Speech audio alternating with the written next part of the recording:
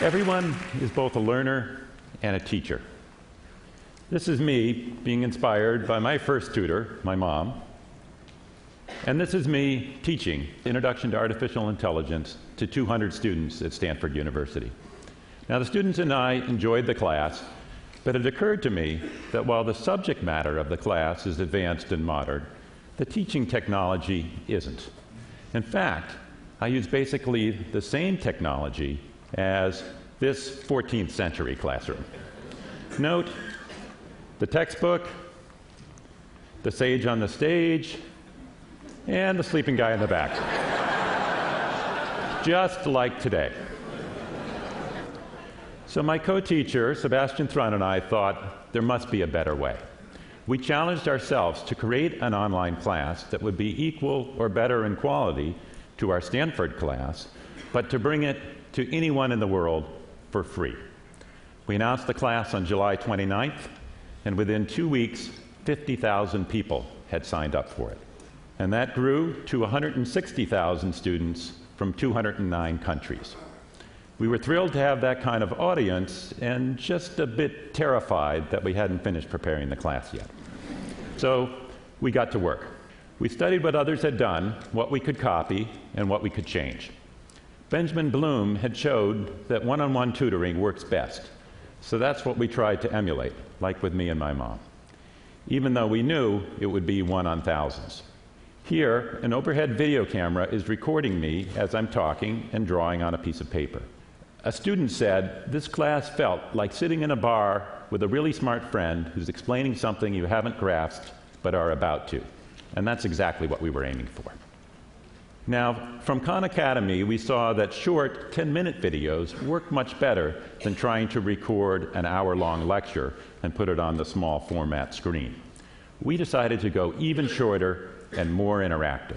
Our typical video is 2 minutes, sometimes shorter, never more than 6, and then we pause for a quiz question to make it feel like one-on-one tutoring. Here, I'm explaining how a computer uses a grammar of English to parse sentences, and here, there's a pause, and the student has to reflect, understand what's going on, and check the right boxes before they can continue. Students learn best when they're actively practicing. We wanted to engage them, to have them grapple with ambiguity, and guide them to synthesize the key ideas themselves. We mostly avoid questions like, here's a formula, now tell me the value of y when x is equal to 2. We preferred open-ended questions. One student wrote, "Now I'm seeing Bayes networks and examples of game theory everywhere I look." And I like that kind of response. That's just what we were going for. We didn't want students to memorize the formulas. We wanted to change the way they looked at the world. And we succeeded, or I should say, the students succeeded. And it's a little bit ironic that we set about to disrupt traditional education, and in doing so, we ended up making our online class much more like a traditional college class than other online classes. Most online classes, the videos are always available. You can watch them anytime you want. But if you can do it anytime, it means you can do it tomorrow. And if you can do it tomorrow, well, you may not ever get around to it. So we brought back the innovation of having due dates. You could watch the videos anytime you wanted during the week, but at the end of the week, you had to get the homework done. This motivated the students to keep going, and it also meant that everybody was working on the same thing at the same time. So if you went into a discussion forum, you could get an answer from a peer within minutes. Now I'll show you some of the forums, most of which were self-organized by the students themselves. From Daphne Kohler and Andrew Ng, we learned the concept of flipping the classroom. Students watch the videos on their own, and then they come together to discuss them. From Eric Mazur, I learned about peer instruction, that peers can be the best teachers because they're the ones that remember what it's like to not understand. Sebastian and I have forgotten some of that. Of course, we couldn't have a classroom discussion with tens of thousands of students, so we encouraged and nurtured these online forums. And finally, from Teach from America, I learned that a class is not primarily about information. More important is motivation and determination. It was crucial that the students see that we're working hard for them and they're all supporting each other.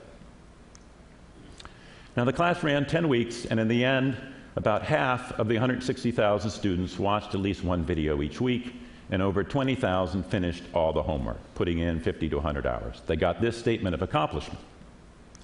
So what did we learn? Well, we tried some old ideas and some new and put them together. But there are more ideas to try. Sebastian's teaching another class now. I'll do one in the fall. Stanford, Coursera, Udacity, MITx, and others have more classes coming. It's a really exciting time. But to me, the most exciting part of it is the data that we're gathering.